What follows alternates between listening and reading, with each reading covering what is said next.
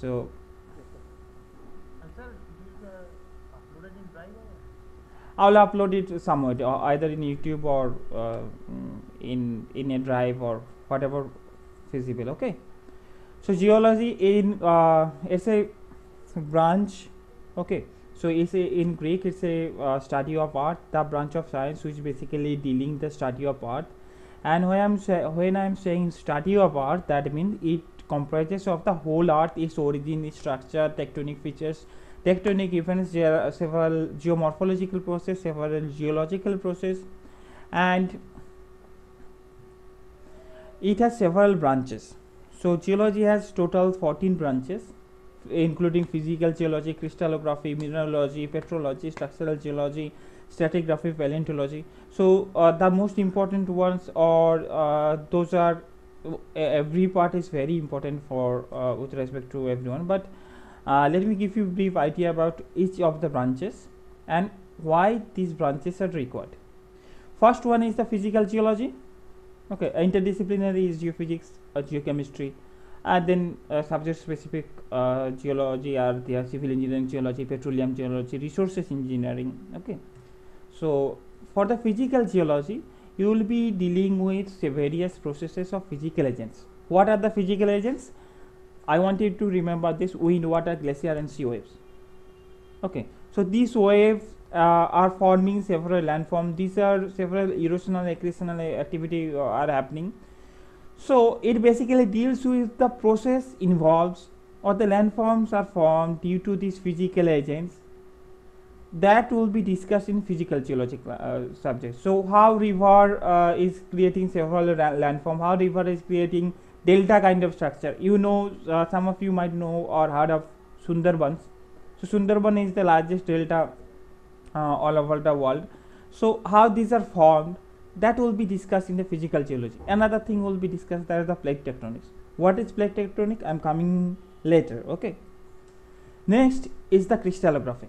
It's kind of solid state physics. Okay. So here you will be using the X-ray diffraction technique. The common name or the regular name is XRD or XRF. Civil engineering students or civil engineering people generally familiar with the XRD. They test the soil generally when they do for a, or when they go for a geotechnical study or geotechnical investigation. Then they go for Clay mineralogy. yes. Clay mineralogy. What? So we taste in clay mineralogy. Yes, you test in a clay mineralogy, but you do XRD XRF. Yes, so I know this because from IIT Kharagpur civil engineering department they got one XRD equipment.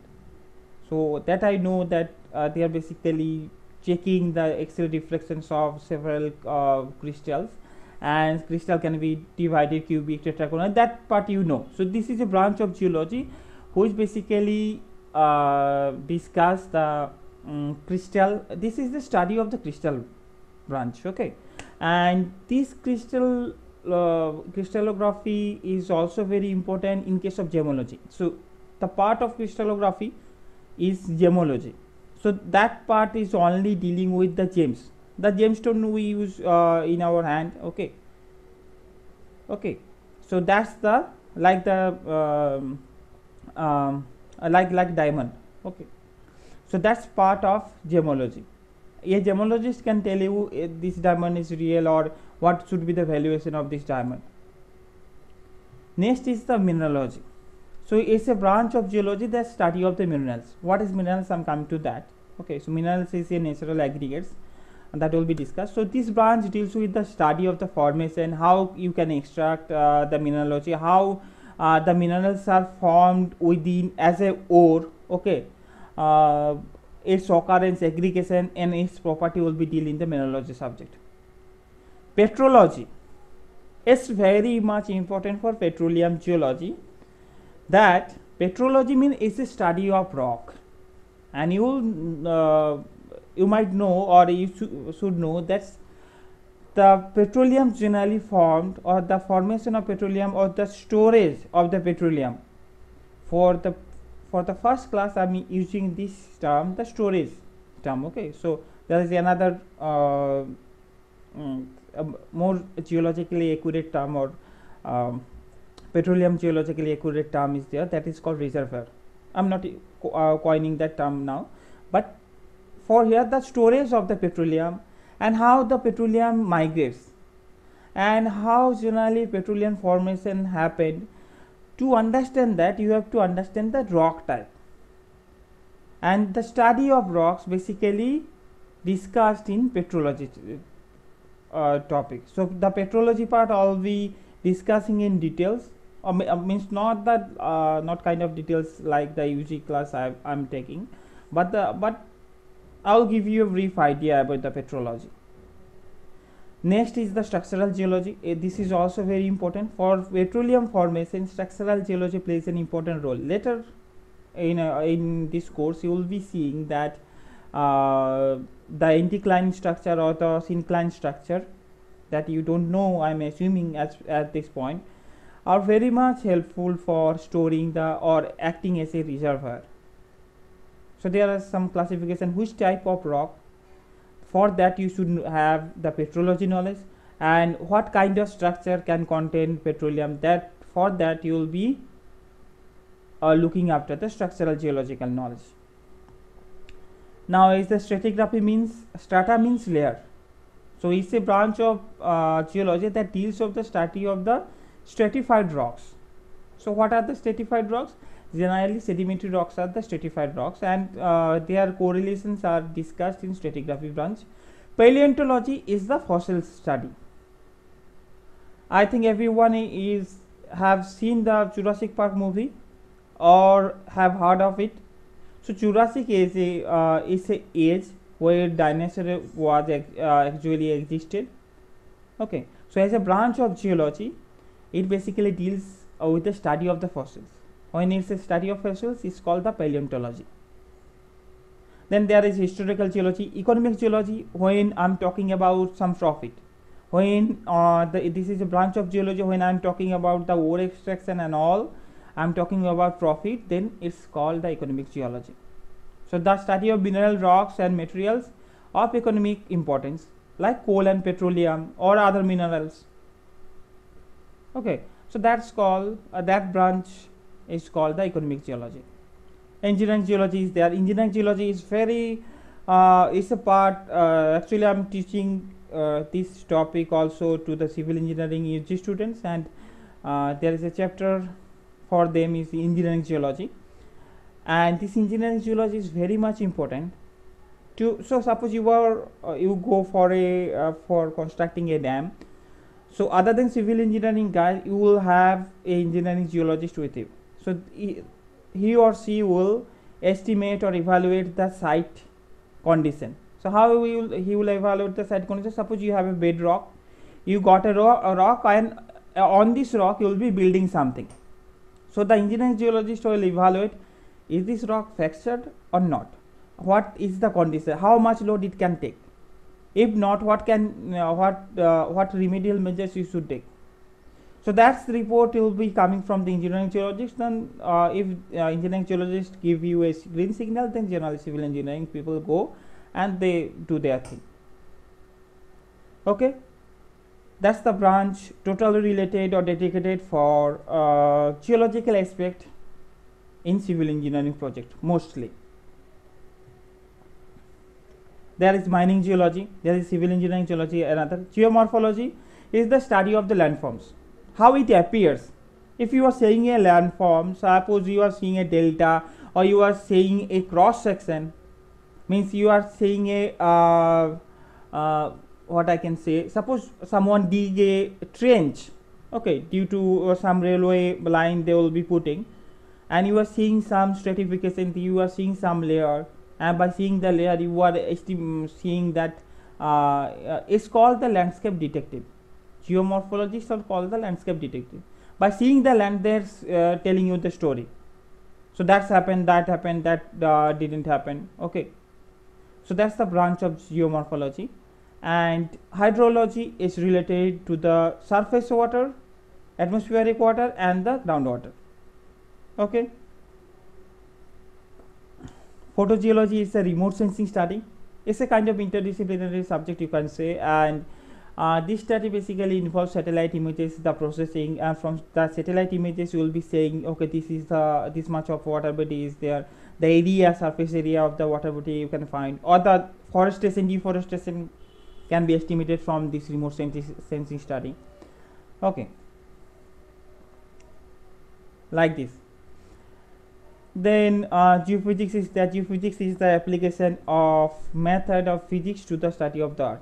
So in geophysics, what we do, we generally take the theories from physics, like gravitational force, or the gravitational theory, or the magnetic theory, or the electromagnetic theory. This theory has been applied, it's a applied field of the physics, you can consider, to study the subsurface and subsurface processes. So you will be exploring, or you will be imaging the subsurface, you will be scanning the subsurface with the help of physics principles. So that is the geophysics condition. That's the geophysics branch. So I'm not discussing what is solid earth and all. Now let's discuss about the earth structure. This is very much important for you. So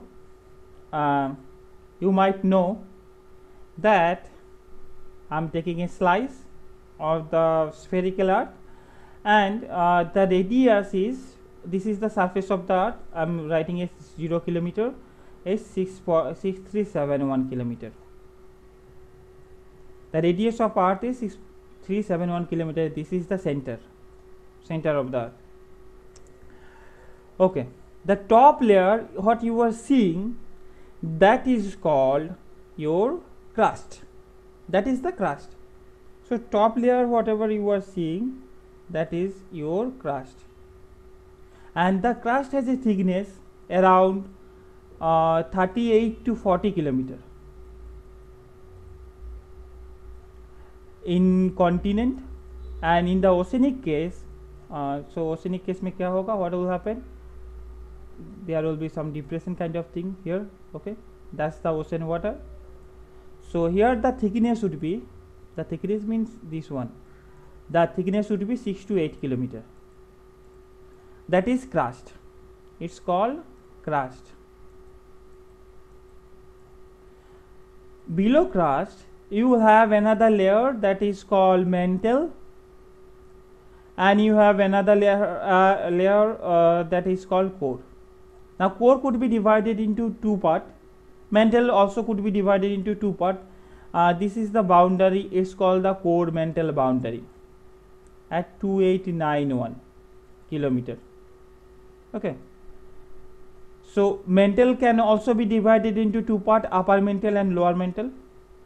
Core can be divided into two parts. One is your inner core, so I'm writing here in the initials IC, and this one is the outer core.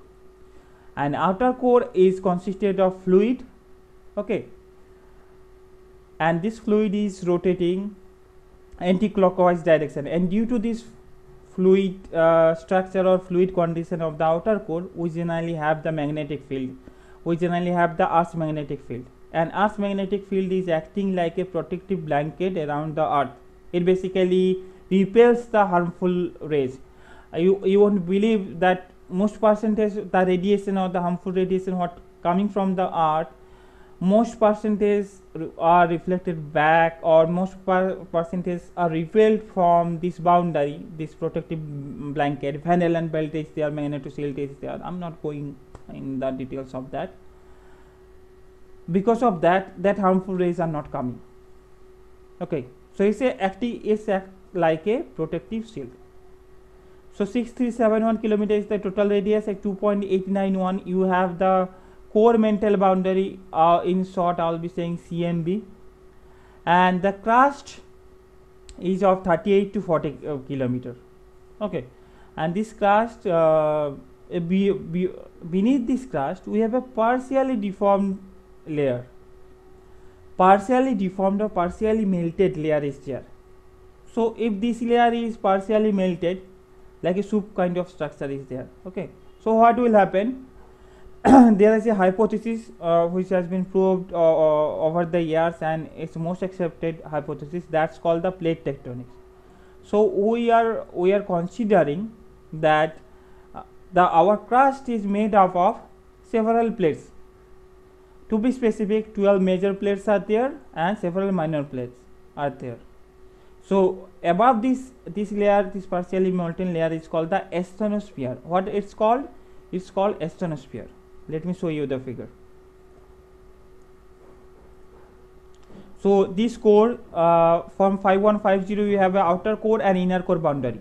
The black region is the inner core, and it's a metallic core, generally consisted of iron. Okay, iron and nickel. Outer core is the fluid state, and at 2891 kilometer, you are having a core mantle boundary. So crust is 38 to 40 kilometer thick.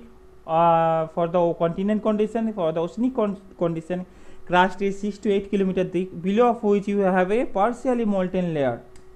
Okay, so because of this partially molten layer, what happened? So solid ke niche, if you are putting a solid and there is a thin layer of water, what will happen? It can move easily. Same things are happening. They have generally people have considered the entire earth crust into 12 major plates and several minor plates, like the South American plates, African plates. These are the major plates. Indian plate is there. So and these plates are moving. Maybe the movement or the rate of the movement is very low, like 5 millimeter per year, but it's moving, and due to this movement, earthquake happen. Okay, and due to this earth movement, earthquakes generally happen. So what is an earthquake? Earthquake is the sudden release of energy which was accumulating over the years. So over the year, the plate is moving. I'm not discussing at this point. Later, if I got a chance, then I will discuss what is earthquake and how this is formed. Got it? Up to this. Now few parameters you should know, because you are not from geology. First one is the porosity. Okay. Consider a rock sample. I am taking the cross section, a rock sample, and the grains are, these are the grain size. When the grains are formed, okay, one thing happen here, that there is a void space in between the arrangement. Suppose in a basket you are keeping some ping pong balls. Okay, so in that ping pong balls, and you filled up that basket. So it was not possible to fill that basket up with another ping pong ball, and you have just filled it up. But if you pour sand or if you pour water, it will be stored in between the pore spaces. Okay, so there is a pore space in between them, and pore space or void space. So what is porosity? Porosity has a simple example or simple consideration, that is the total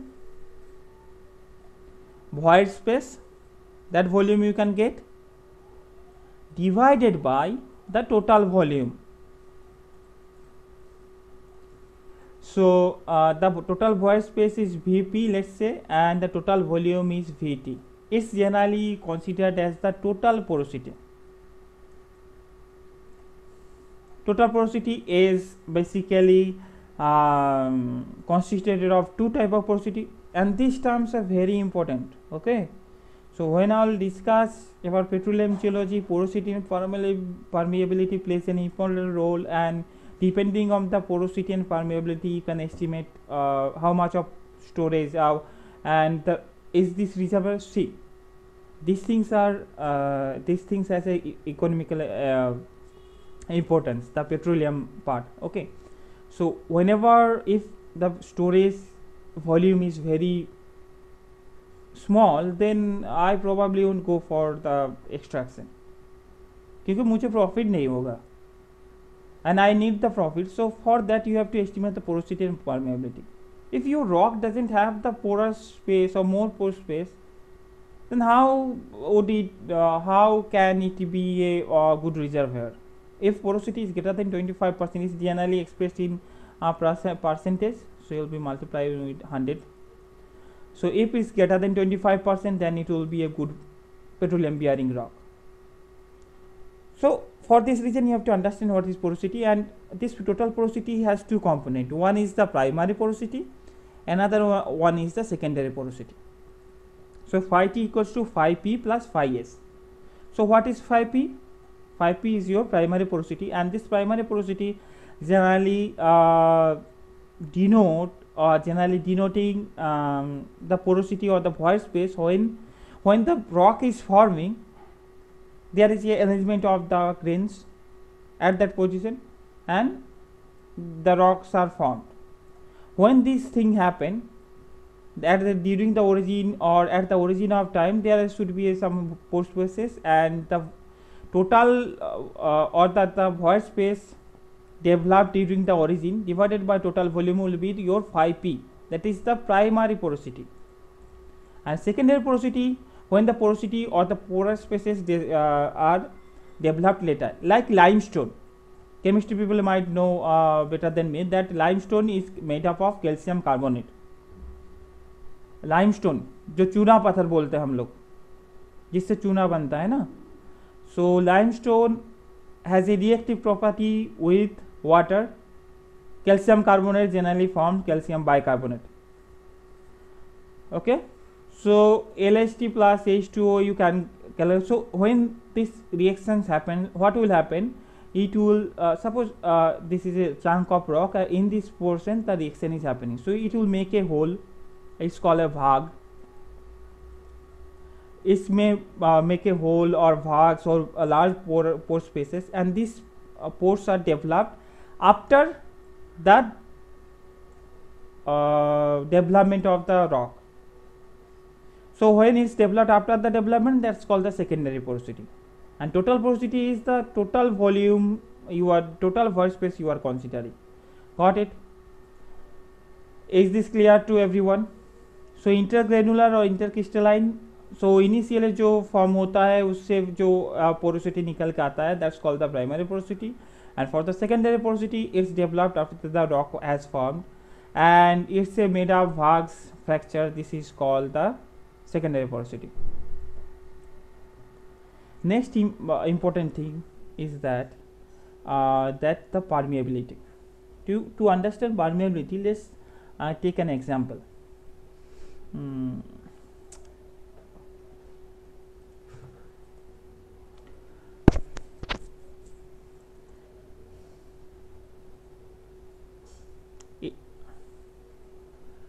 Suppose two cases I am considering, case number 1 and this is case number 2, and this is made up of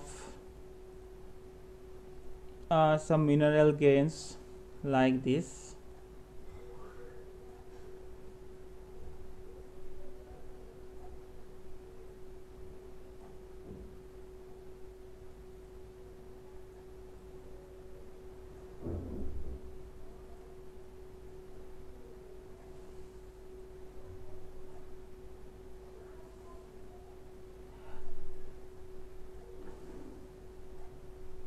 Up to this, let's say this is the, and this is case number 2 where you have this kind of structures.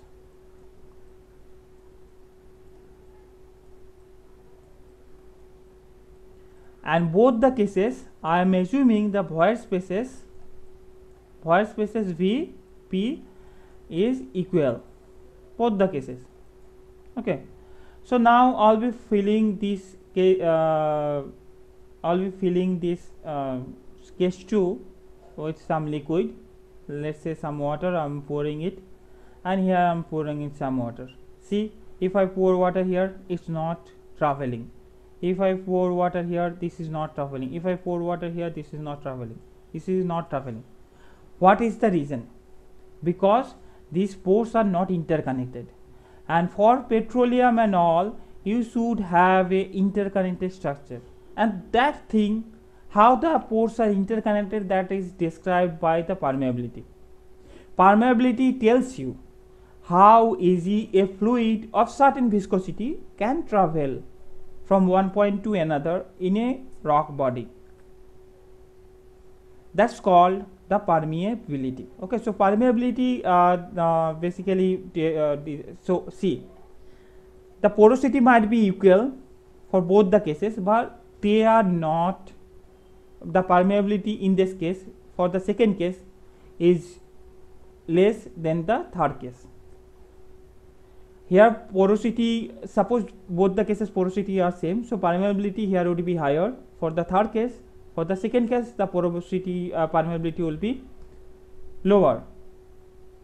Okay, because the interconnectivity is not prominent for the second case.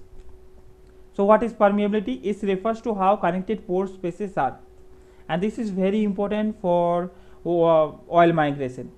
If the oil blocks in one position, how could it will store in a basin like or any in the reservoir?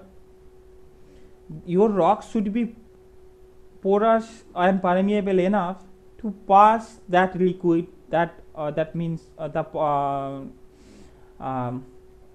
that means the petroleum or the petrol or diesel or the gas. It should be passing that fluid should be passing through that rock body in a good fashion. So porosity and permeability are two important factors to index two important properties of rock, and it can be estimated from the Darcy's law. So it's a Darcy's law of porosity permeability estimation. So initially Q means the, so Q amount or capital Q amount of fluid is passing through this pore in T time. So the rate will be small q equals to Q by T, and it will be proportional to 1 by mu, the viscosity of the fluid. It will be proportional to A by L, okay, surface area by length. It will be proportional to the pressure difference. So P1 and P2. So if this is a higher pressure in the left side, the right side you have P2, then delta P is the pressure difference. Okay, so small q will be when you are equating both sides, you are removing the proportionality constant, then you will be multiplying with kappa or k, small k, in that method. It's called the permeability. The unit of permeability of millidarcy. What was the unit of porosity? What should be the unit of porosity? Porosity, I am asking. It's a unitless, yes, because it's the ratio of two void spaces or two spaces or two volume. Okay, so that porosity is generally yes, it's a unitless or dimensionless. Generally we express it by percentage, but for here the unit is Darcy's. Okay, in case you got confused with the fluid dynamics, and this is the Darcy's law of hydraulic gradient, what you know, and this is the Darcy's law for permeability. Okay, now strength. So what do you understand by strength? Strength is the resistance to the permanent deformation by the flow or fracture. Okay, so yes. Sir, in civil engineering, we read the Darcy's laws is Q equals to KIA. Yes, yes. This one you might read. In previous slide, you have showed that viscosity will be the factor. Yes. That is, I think, that intrinsic permeability, that is K by mu is intrinsic permeability you are talking about. K by mu, if you are defining permeability, see, is the permeability is the intrinsic thing. When you are seeing the yes, it's the intrinsic permeability. Permeability, porosity is the intrinsic property of a rock. Okay, so K by mu is not the permeability. Permeability is K. This K or kappa, whatever you say, this is the permeability term. And K by mu could be the effective. So I'm considering, when I am representing or presenting this equation, that means I am considering mu is fixed for every mu is fixed for the. It is fluid property, I think. Yes, it's the fluid property. It's depend on See, it's depend on the K value is the permeability for a particular fluid of viscosity mu. So I am considering the viscosity is constant. Then I am saying K is the permeability. Constant means for a particular fluid. Like for petroleum का कोई viscosity रहेगा of that fluid. Yes, sir. Okay, from there you can easily calculate the K value. For a particular fluid, the K will be this one. K is the intrinsic property of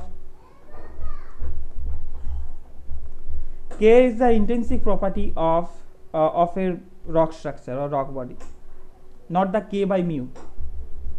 Just like resistivity किसी का होता नहीं है, when you are considering the temperature constant, resistivity of certain material is this much. Similarly, Yes, yes. Sir, I have one more question, sir. yes, Sir, in Darcy's law, Darcy assumed that the flow is laminar. yes. And what will happen in the porous spaces? It's a pore of a few micrometer diameter. What will happen? What kind of flow you can expect? Is it a turbulent flow? Sir, in case of rock, I think the flow will be the How you are from which branch? Sir, I am from civil engineering. Civil engineering, right? So how you will get a turbulent flow from turbulent flow for if the your pipe is of micrometer or nanometer diameter, how you could get a turbulent flow? Is it possible to? Reynolds number. I will. Yes, you are considering the Reynolds number. I know you will be considering eta equals to greater than 1000, right? No, sir. In case of soil, we assume that Reynolds number is less than 1, then it will be the laminar flow. Yes. And Reynolds number greater than 1, then it will be the turbulent flow. So when generally physically tell me when you will get a turbulent flow. Physically tell me. So Connecting voids are more, then we get the flow will be the no. What happened in the pore spaces? Just read it and let me know in the next class. What's your name? The space is very small, Yes. so there will be no turbulence. Yes. Laminar flow is there because the space is less. Less. Yes. Mechanical people. Yes, sir. I am from mechanics. Yes. So just read it and just let me know. Okay. Now strength and one more thing. You have seen that qualitatively strength can be defined as the resistance to the permanent deformation by flow and fracture. What do you mean by flow? Flow is the change in deformation. It's from the elasticity theory that I will be discussing after some time, and this flow is basically giving you the idea of the deformation. It's a kind of deformation. It continues as long the force is applied. Initially the strength is the equal to the stress level that is required to produce a certain type of permanent fracture. That's called the strength. Strength has several type of strength we generally test in the lab, like strength of a rock we generally test in the lab for uniaxial compressive strength, uniaxial tensional strength, and Brazilian test are there, other tests are there. But the strength is equal to the stress at which level? Suppose let me explain briefly, very briefly. Suppose this is your rock sample and you are giving pressure on this rock sample at this certain portion, at certain point where sigma is the stress, okay, at sigma equals to, let's say, sigma maximum, the fracture happened. Then this critical condition or this threshold value would be called as a strength of that rock. What is stress? What's the formula for stress? Force per Force unit per area. unit. Force per unit area when you are considering limit A tends to 0, F by A. S for the infinitely small area. Okay.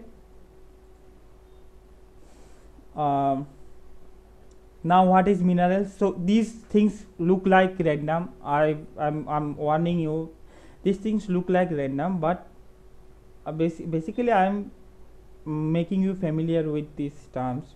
It will be used in your petroleum geology. So what is mineral? Mineral is a naturally occurring solid crystalline substance and is generally inorganic substance with a specific chemical composition. So it's a naturally occurring substance like gold, like quartz. This type of rock you might have seen. The white portion here is called quartz. That's the most abundant mineral in the world. 97% time you will find quartz. And then the red one is called the K feldspar. K means potash. K feldspar. Okay. So these are the minerals, example of minerals. So किसको minerals बोलेंगे? Iron, feldspar, gold, quartz. These are called the minerals. Now what is ore? The minerals which can give you profit after selling, that's called the ore. If you sell quartz, no one will pay you. So if you are selling some mineral and you are getting enough amount of money, then that's the ore. So out of 2800 mineral species, we will be considering only 100 as ore. So that's the basic difference between mineral and ore. It's also the natural aggregation of one or more minerals. So in a ore condition, there could be several minerals like iron will be there. Iron will be there. Iron will appear as a so in the hematite you might have another minerals also. So hematite, most of the percentage is iron, but other minerals are also existed. Hematite is not fully made up of iron. 65% or 75%, I don't remember. 70% is iron. Hematite, magnetite, limonite, siderite, these are the example, and it's very important to understand that's the principal sources of iron. Chalcopyrite and chalcocite are the principal sources of copper. Galena is the source for lead. Okay, sphalerite is the source for zinc. These are the name of the ores. Okay. Anyone from mining? So for petrology, what is rock? We have discussed ore, and what is rock? Rock is a naturally occurring and coherent aggregate of one or more minerals. So it's an aggregation of minerals, and such aggregates constitute the basic unit of which solid earth is composed and typically form recognizable and mapping volumes. Now let me start with from basic phenomenon we generally see, that is the volcanism. Volcano, everyone know. What happened in the volcano? Okay, so there is a magma chamber somewhere. I'll simplify this procedure. So this is the volcanic crater or the mouth, and there is a volcanic chamber, and from this volcanic chamber actually magma comes out as lava, and you know that magma has a very high temperature around 1200 degrees centigrade, so it's very hot. Okay, and when this hot magma comes out, it basically solidifies in presence of the cool weather. So whatever he was facing in the subsurface of the earth, when it comes out, the weather is cooler comparing to this condition.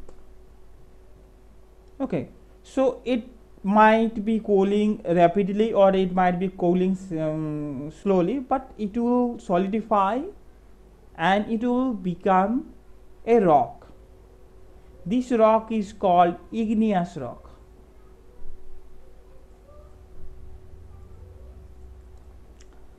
So these igneous rocks are formed from the magma. The example of igneous rock are, you might have seen granite, basalt. I am writing only these two. So you might have seen granite on your kitchen में जो पत्थर लगता है ना kitchen top में, The stone we are using in the kitchen top is granite. Mostly in the railway station people uses the granite block also.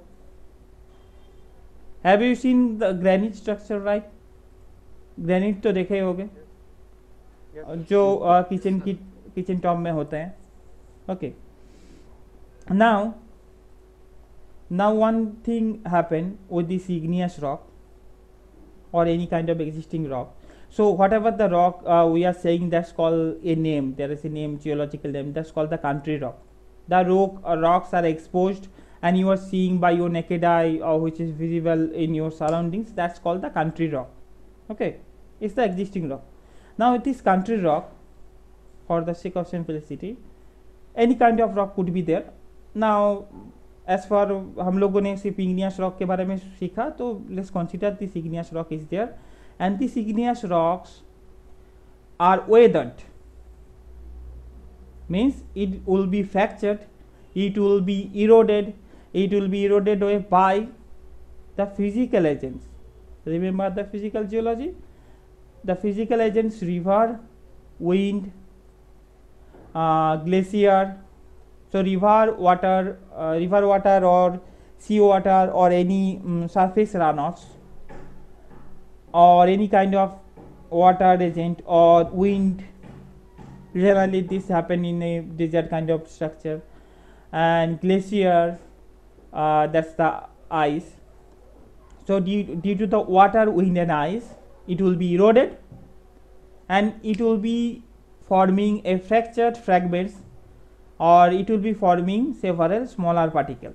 So this chunk of rock will be broken into smaller particles. They are of different sizes, and this thing is called sediments. Okay.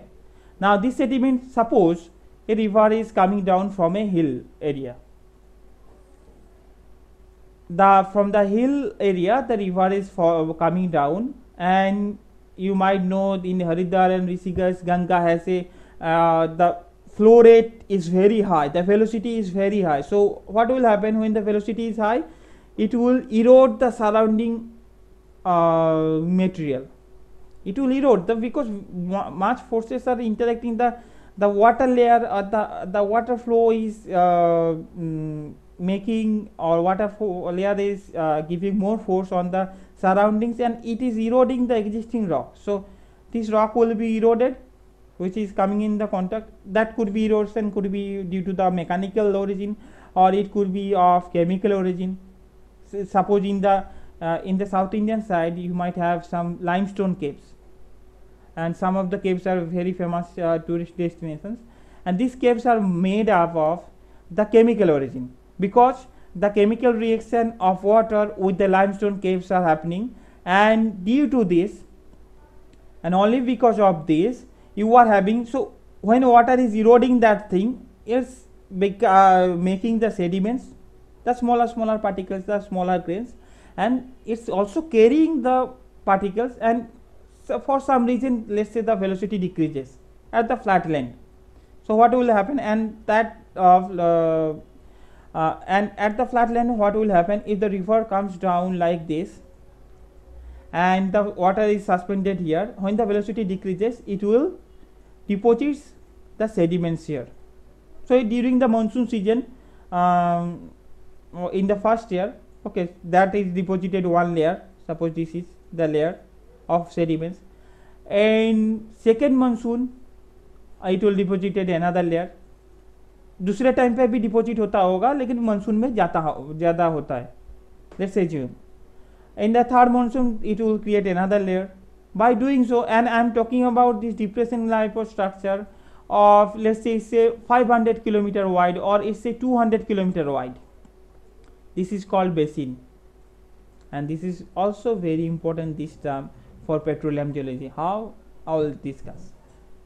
So when we go for a petroleum exploration, we generally go for a basin exploration. I'll look after that is okay, if they are in a basin, and what's the condition of the basin, what is the age of the basin. Every aspect is important for your petroleum geology. Okay, so I'm talking about 200 kilometer or 500 kilometer wide basin. So that much of sediment loads are deposited. So what will happen? due to the gravity it will be compacted.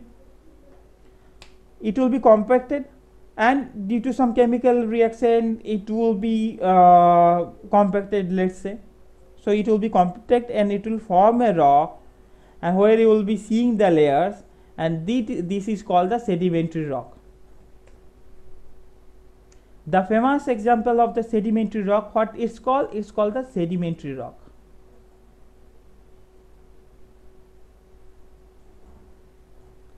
The famous example of sedimentary rock is sandstone. I'm writing is SST. And where you can find sandstone?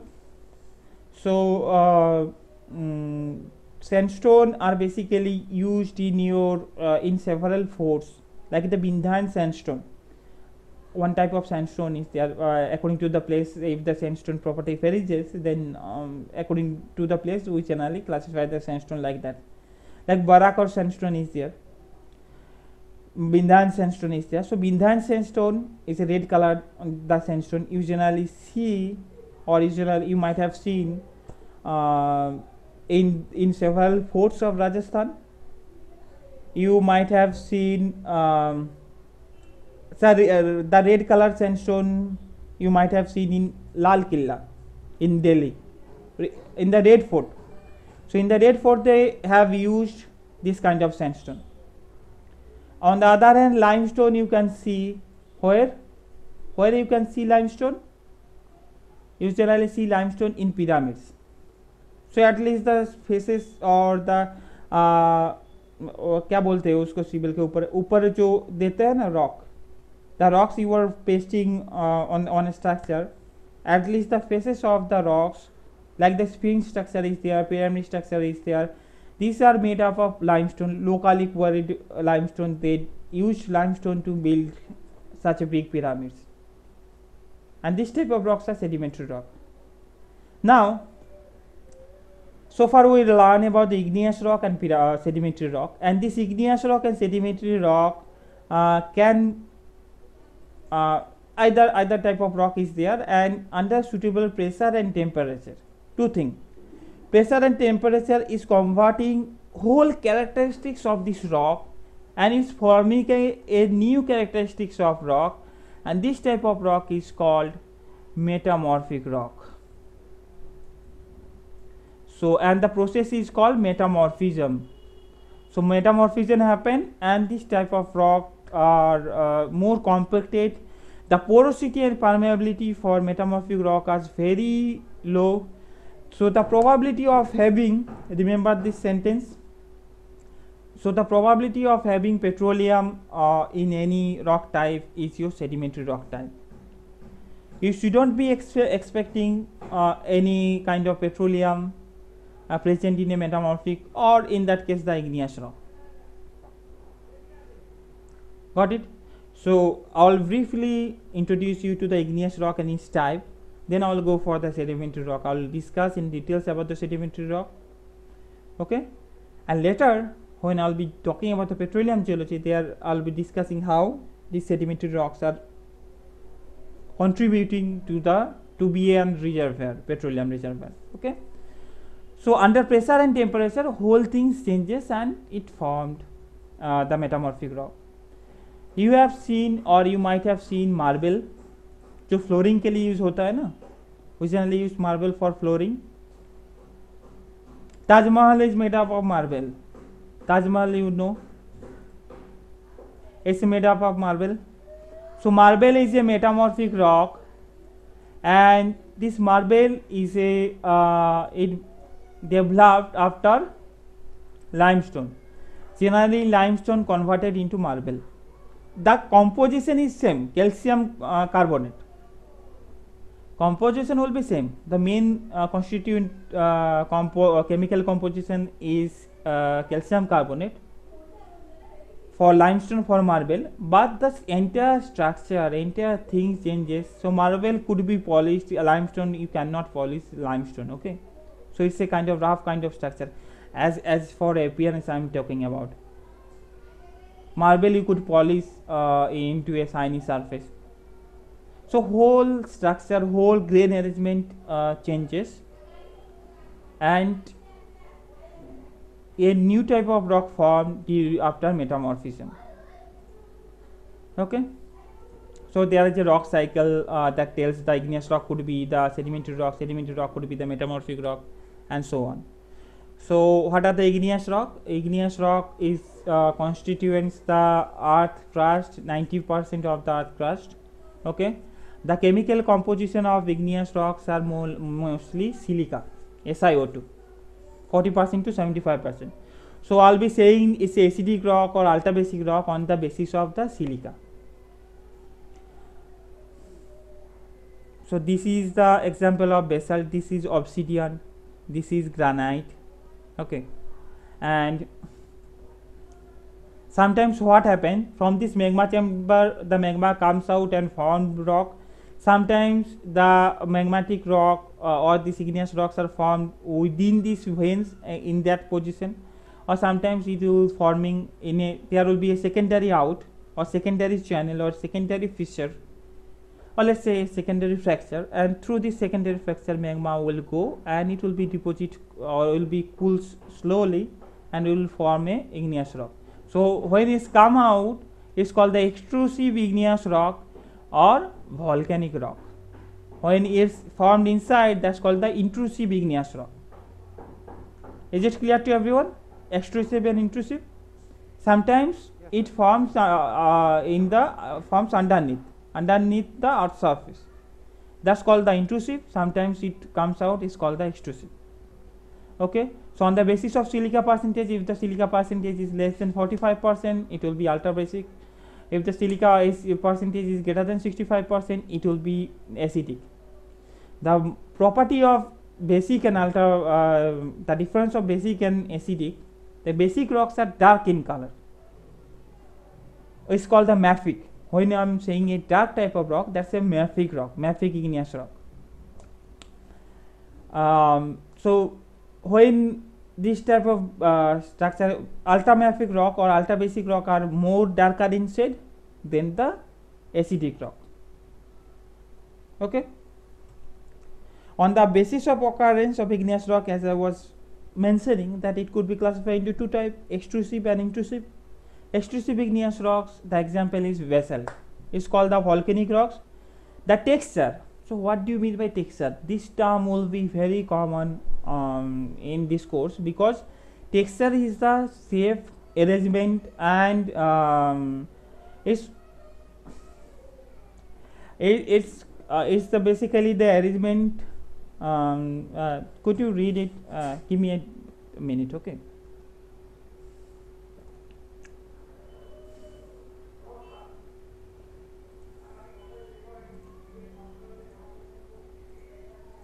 Just read it.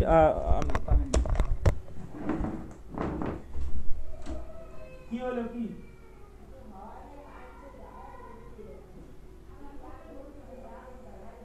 একটু দাঁড়ালে না?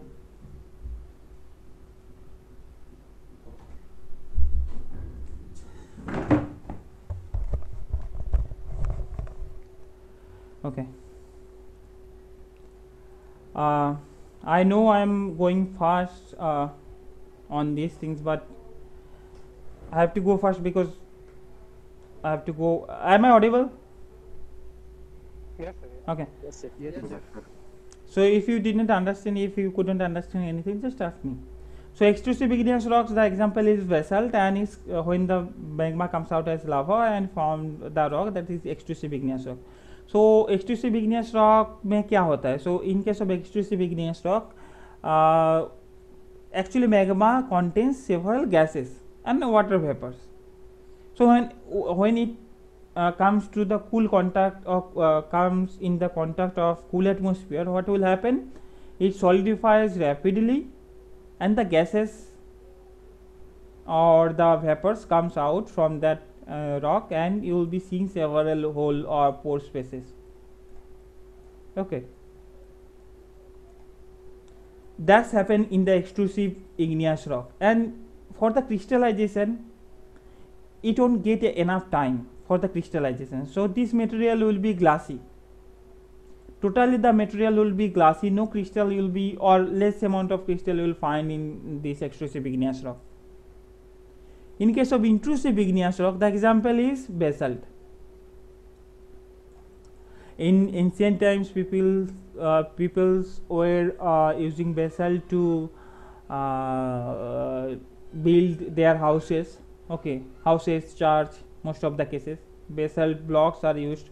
Okay, but most of the cases people uses granite. Granite is quite a bit of expensive. In case of intrusive igneous rock, two things might happen. Intrusive means the inside rock. So when the magma chamber is this, it's not coming out. There is a secondary from this magma chamber. Secondary, there should be a secondary channel, and this is depositing here. So it could be happening this deposition of magma here, or the storage of magma here will be cool off with enough amount of time. So it will be taking much time to cool off because it's not coming in contact with the cool atmosphere. So what will happen? The crystallization will form, and as much time it will get, the more crystal structure will be prominent. That's the theory, or that's the background. So what will happen? It could be classified into two types.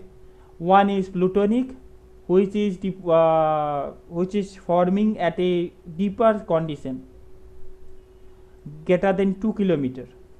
So if you found a igneous rock at a depth greater than 2 km, or when the igneous rock formed at a depth of greater than 2 km, then that's called the plutonic rock.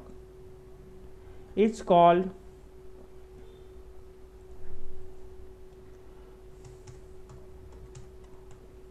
plutonic. And when it's formed at a less than 2 km depth, then it's called hyperbasal. So intrusive rock can be defined into two types, plutonic and hyperbasal. The example of plutonic type rock is granite, and the hyperbasal is, I think, diorite.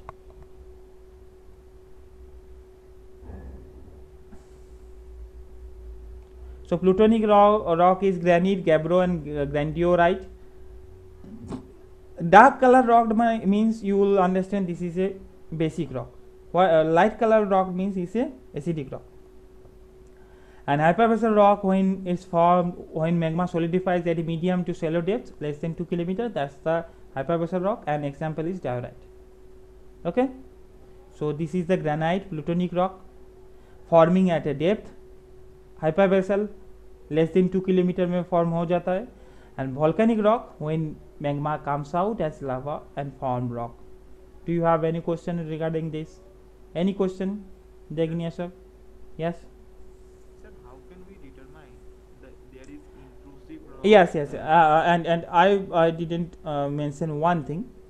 Suppose these rocks are forming, and you might have a question that how you are saying that granite is forming at greater than 2 km depth. We are excavating at a shallow level. Okay, see what happened. There are several geological processes are formed. Okay, these geological processes are involved in this, just like earthquake. Earthquake can do one thing: upliftment of any surface or any thing. So it can uplift or downlift. I'm not talking about the formation in this or recently. I'm talking about the formation happened million years ago, and due to the several tectonic events, means due to the earthquake, due to the erosion. Suppose it's formed a million years ago or billion years ago, any igneous rock is formed, and this is exposing now because the top layer has been eroded away, and it's very common. That's why you are seeing granite at a shallow depth.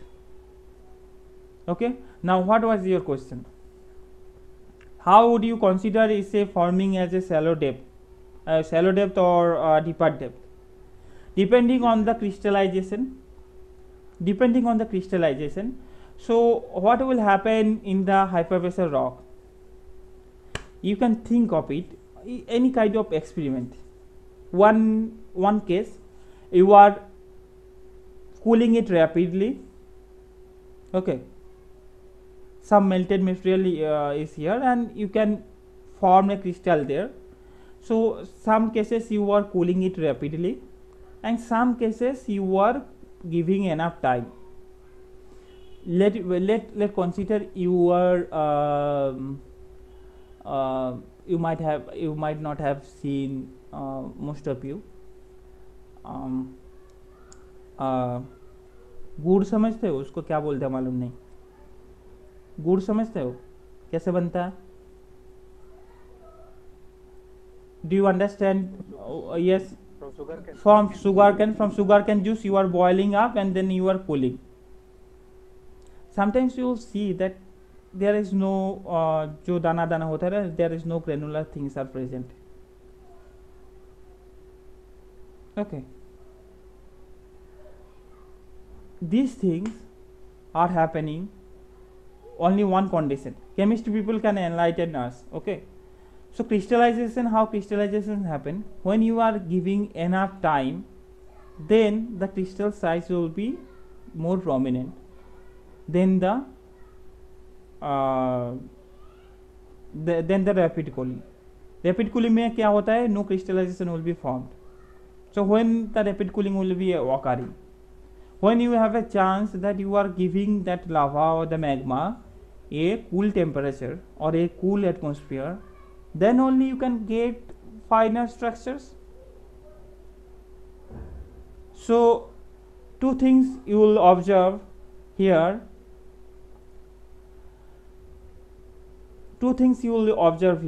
That one is the coarse grain structure and crystallization, crystal formation. These two things can only be happening when you have the slow cooling, and that is only possible when your formation of igneous rock at a depth. What happened in the depth? It's not coming in contact in the cool atmosphere suddenly. So the cooling off is happening over the time and the crystallizations are formed. So the plutonic rocks which are forming at a depth, the plutonic rock has a more coarse grained structure than the hyperbasal rock, than the volcanic rock. So plutonic has more coarse grained structure, more crystal formation than the hyperbasal, than the volcanic. Okay, by this way you can understand this is forming at a depth. Okay, this is common conclusion. Now igneous rocks has several forms. That igneous intrusion may happen in such a way it can a cross-cutting relationship with the existing structure, or it may flow parallel to the structure. So when it's a cross-cutting relationship, it's called the dike, like this. Okay, I'm giving you just brief example. Read it from the PPT, I'll provide it to you. So this type of structure is called dike.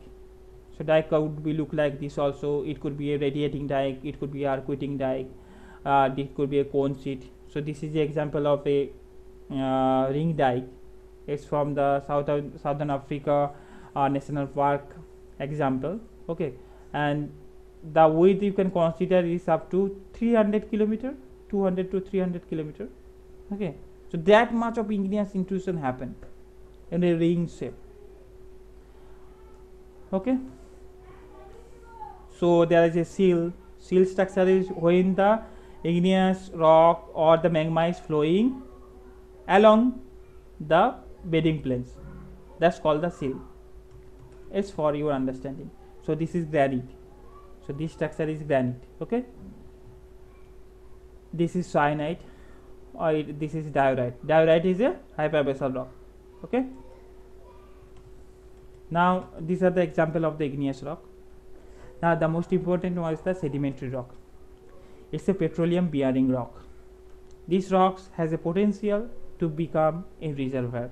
And how these are formed? These are formed by the weathering of the existing rock. So 5% of the earth crust is sedimentary rock, and the example of sedimentary rock are shale. Shale is very important for petroleum in geology. How, that will be discussed. Okay, so I'm just making you familiar with this kind of rocks. So sedimentary rocks often have a distinctive layering or bedding, and how the beddings are developed I've already discussed. This is the sandstone, this is limestone. Okay, so the formation of sedimentary rocks has three stages: weathering and erosion, sedimentation, lithification and diagenesis. So in case of weathering and erosion, pre-existing rocks will be shattered and it will make sediments, means small final grains particles, and that particle will be deposited at a place. When it's deposited at a place, the process of accumulation of sediments is called the sedimentation. So पहले small fragments create हुआ, then it will be depositing at a basin or basinal structure, then it will be compacted and cemented together. So there will be some chemical reaction in between them, and there is a cemented precipitation will be there. Mostly the cemented precipitation are quartz. So this third step is the lithification and diagenesis. So lithification, due to the gravity or due to the overlying load, the entire strata or the entire deposition of sedimentary structure or sediments, the entire deposition of sediment will be compacted. It's also called the consolidation. When the loose sediments are called the unconsolidated sediments. So when the consolidation happen, it will become a compacted sedimentary rock. Another thing can happen, that's the diagenesis. It's a physical and chemical changes of the sediments, and in between the layers you have a cemented material. It may happen due to the water rock interaction, it may happen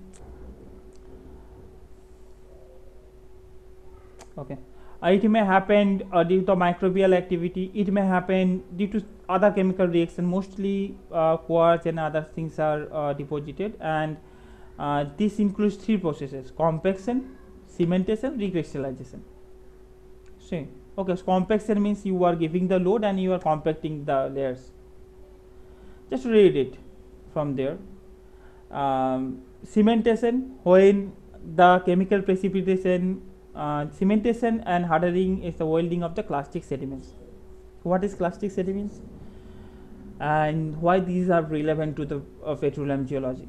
Okay, so clastic sediments condition में क्या होता है? There is a precipitation of chemical of quartz, iron oxide, barite, anhydrite, zeolite and clay material, and that will be acting as a common cementing material, and it's called the cement. So cement is a glue kind of structure. It's help the layers or mineral grains to stick together.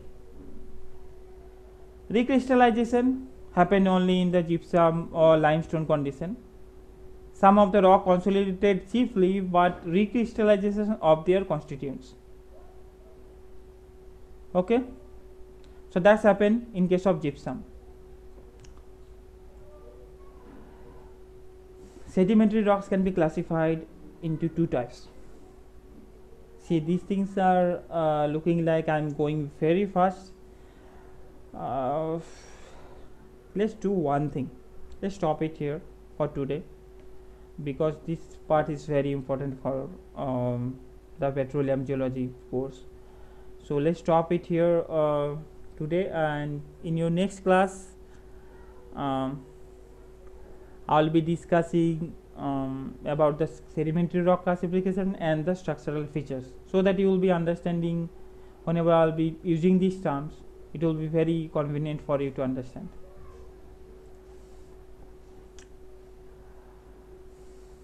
So will we use the same link for the next class? Yes, same link, but